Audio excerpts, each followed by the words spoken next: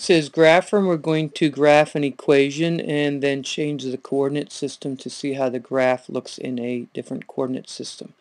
Alright, so the first equation we're going to look at is an exponential equation, y equals 3 to the x, and when we graph that we get this steep curve.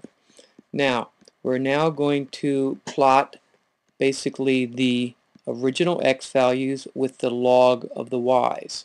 To do that, we simply have to go to Format, Coordinate System, and go Linear Log. Now the result should be a straight line,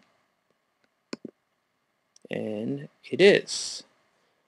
To change back again, Format, Coordinate System, Linear, Linear, OK.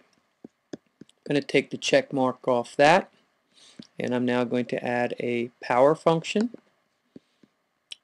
y equals x to the pi power.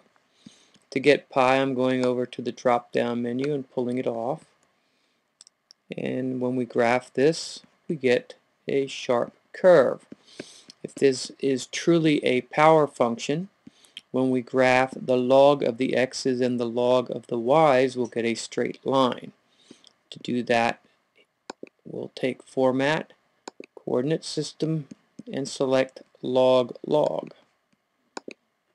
And of course we do have our straight line, but we're now going to change back to Linear, Linear.